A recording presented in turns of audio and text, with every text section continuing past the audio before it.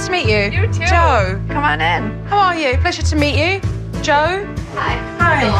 What's your name? Jake. Hi, Jake. Pleased to meet you. Hi, I'm Chris. Hi, pleasure to meet you, Chris. Pleasure to meet you. This is Alexa. Hi, Alexa. Pleased to meet you. This is Ryan. Hi, Ryan. Hi, pleased to meet you. I'm Joe. So I'm just gonna, just observe and hang out, really. Okay. All right. Okay. Shortly after I arrived, Noah and Ryan vanished upstairs to play video games, but Mum had felt that they'd already played enough. So choose a different activity. That's just what we're doing. But Ryan went straight on as if Mum never said a word. Ryan, I said turn it off. The kids do not listen to me. I'm talking to them and they're not even looking at me. That's naughty. I asked you to turn it off. No. Give me the controller. No. Let go. No. Ryan. Mum was trying to make a point by taking away Ryan's game controller, but instead she ended up in a tug of war. I'm not gonna play it. Just let me have the controller. What are you gonna do with the controller if I give it to you? I'm gonna put it back where it's supposed to go. Do it right now. In the end, I gave in and didn't really follow through with what I wanted. It's not your job. I'm your mommy. What does he mean by it's not your job? What's not your job? To tell him that he can't play it. Not only did Mum allow Ryan to keep the game controller, but she also allowed him to disrespect her. And this boy has got his mum wrapped around his finger. I'm gonna go out for a little while, okay? Later on in the day, Mum went off to work and Dad insisted that Noah tidy his bedroom. Where Mum is so soft, Dad is so extreme. What is all this? Legos. Yeah, well, you're gonna clean them up. Later. Hey, get over here and pick up these Legos. Really? Go! Okay, this can be taken away. Sometimes my dad gets really mad, and I don't like it. Pick up the Legos. Oh!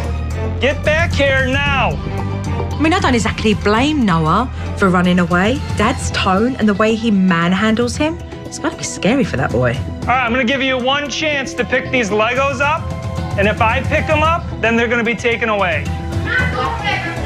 Okay, well then, say goodbye to your Legos then. Dad was getting angry by the minute, so I left him upstairs to tidy up the toys. Where's Noah?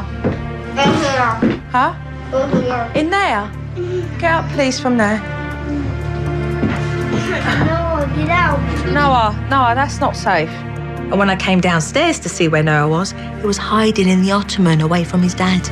And before I knew it, Dad was back. He's not done with Noah yet. No, getting tired of you just tossing your shoes wherever you feel like it. Do you know what I want you to do right now? What would I listen if you didn't mean? I shouldn't have to do this, but I will spell it out for you again. Get over here! We're going in the garage. Get here now! You weren't told to walk away from me. Get over here! You're yelling at me. Because you don't do a single thing I ask you to do. You're disrespectful to me and your whole family. You don't come in the house and kick your shoes off and then refuse to pick them up when you're told to do so. Now get over there and pick them up. Now! Dad completely lost it. He's out of control. He scares those kids, but he doesn't scare me, and I'm going to need to talk to him. Go upstairs so I don't have to drag you upstairs and go to bed. Okay. See, I can't. So we gotta do this now. I can't, because you're going to hurt me. The big mean dad will go away if you simply do the simple task you're being asked to do. Good night. Dad had asked Noah to stay in his room for the rest of the evening, but I just wanted to check on Noah to see that he was okay after such a large confrontation with Dad. Do you know why your dad was angry with you tonight?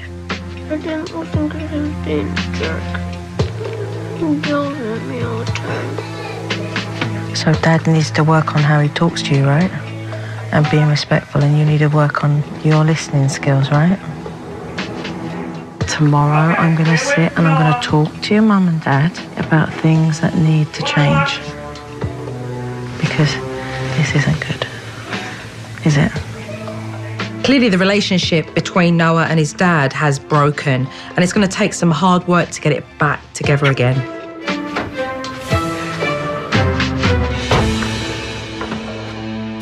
Coming up on SuperNanny. Mom and Dad's relationship is on the line. If I ever thought that it was better for the kids for us to be apart, would I do it? Absolutely. But can Dad move past his own parents? Maybe that was the old-fashioned way of looking at things, but it worked. I want to focus on us, on our kids, on our situation, on us. When SuperNanny returns.